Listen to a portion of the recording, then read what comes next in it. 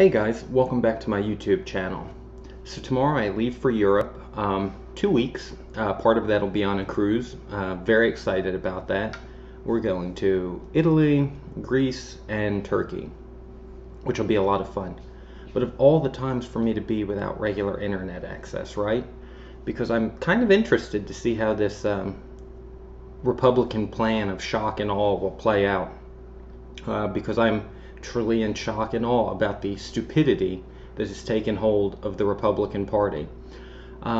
Last time I checked, we have a system of governance that says we pass laws by majority rule and then we follow them.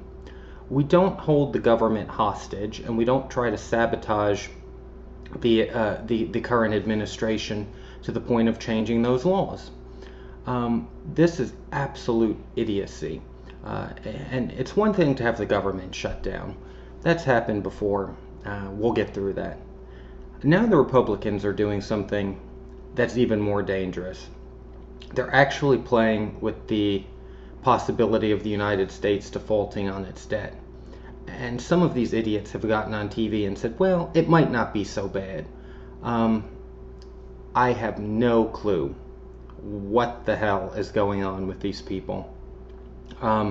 They obviously have no respect for our system of governance. In case they didn't know, the Affordable Health Care Act was passed by the House, the Senate, and upheld by the Supreme Court.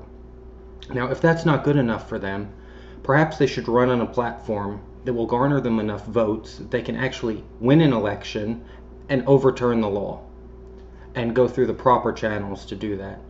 But to hold an entire country hostage economically and risk creating chaos in the financial world around the globe, to basically be spiteful towards one person, which is President Obama, is absolute lunacy. It's no secret that the Republican Party has basically said, they said it from the first time he was elected. Their goal was to make sure he was a one-term president. They did everything they possibly could to sabotage the government to keep him from succeeding. Well, I have news for you Republicans. He wasn't a one-term president. He won. He very handily beat Mitt Romney. The majority of the country is in support of him. You all do not have the right to risk the economic health of our country to prove a point. I think the political extremists that have taken hold of the Tea Party are one of the most dangerous groups to come along in our country's history. To borrow a line from, I think President Obama should actually borrow a line from President George Bush and say we don't negotiate with terrorists, because that's exactly what these people are. They are political saboteurs, and they are political terrorists. They are holding our economy hostage to get what they want, to overturn a law that has been passed by majority rule, upheld by the Supreme Court. These people are absurd. Can you imagine what would have happened had the Democrats done something like this while George Bush was in office?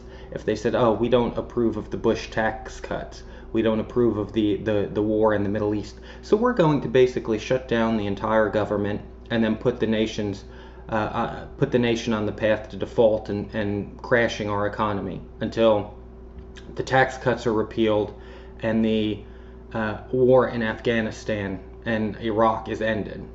No, they didn't do that. The Democrats did not hold our country hostage. What they did was they actually ran on a platform that got them elected in 2008.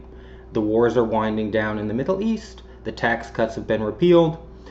You Republicans, that is what governance in this country should be like.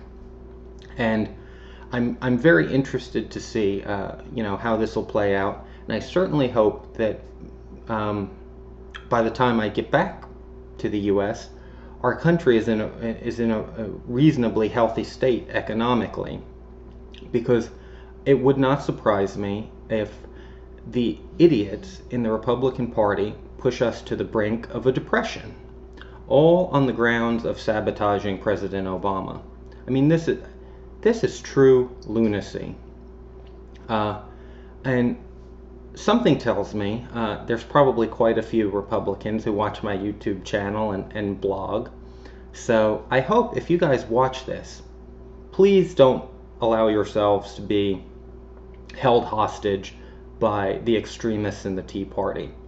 I think most people in the Republican Party are smart enough to realize this is not the way to go about doing it. They're being absolutely insane to appease just a tiny fraction of the country. These ideologues and extremists in the Tea Party. This is very dangerous, people. I certainly hope everyone is sending emails and tweets and Facebook messages to their representatives and their senators, because this is something that should not be allowed. Anyway, guys, I hope you have a great day, and I'm super excited to get to Europe, so I'll see you when I get back. Thanks, guys.